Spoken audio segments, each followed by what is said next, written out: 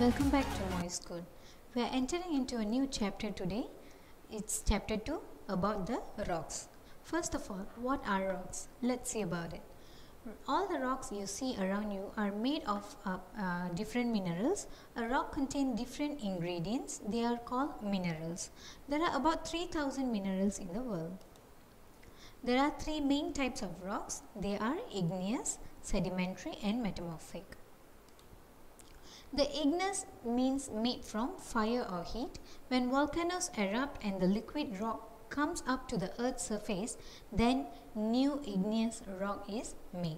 When the rock is liquid and inside the earth, it is called a magma. When the magma gets hard inside the crust, it turns into granite.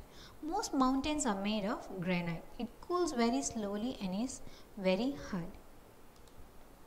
These are the few examples of igneous rocks: pumice, granite, diorite and obsidian.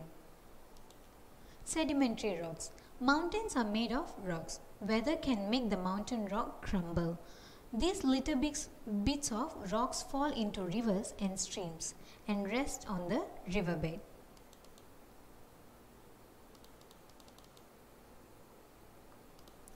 So these are the samples for sedimentary rocks: sandstone and shale. Sedimentary rocks also. Limestone is a type of sedimentary rock. The Egyptian pyramids, sedimentary rocks. Limestone is a type of sedimentary rock. The Egyptian pyramids were made using limestones. Metamorphic rocks. Metamorphic rocks are one that have changed. Meta and morph both means change in Greek. All metamorphic rocks would once have been igneous or sedimentary rock. So, slate is another metamorphic rock formed from shale. It is used to roof houses because it forms in thin layers. So, what are the uses of rocks actually? Rocks and their uses. Rocks are very useful. Fireplaces, roofs, worktops, tables, walls, sharpening knives, headstones, ornaments, pathways, jewelry. It's all can made by stones.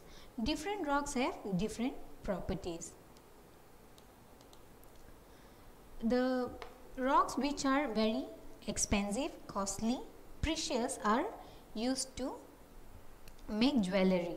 People like to wear rocks as jewelry and decorate their homes with rocks. For example, diamond, ruby and emerald are the jewelry stones. So that's all about rocks. See you all in the next class. Thank you.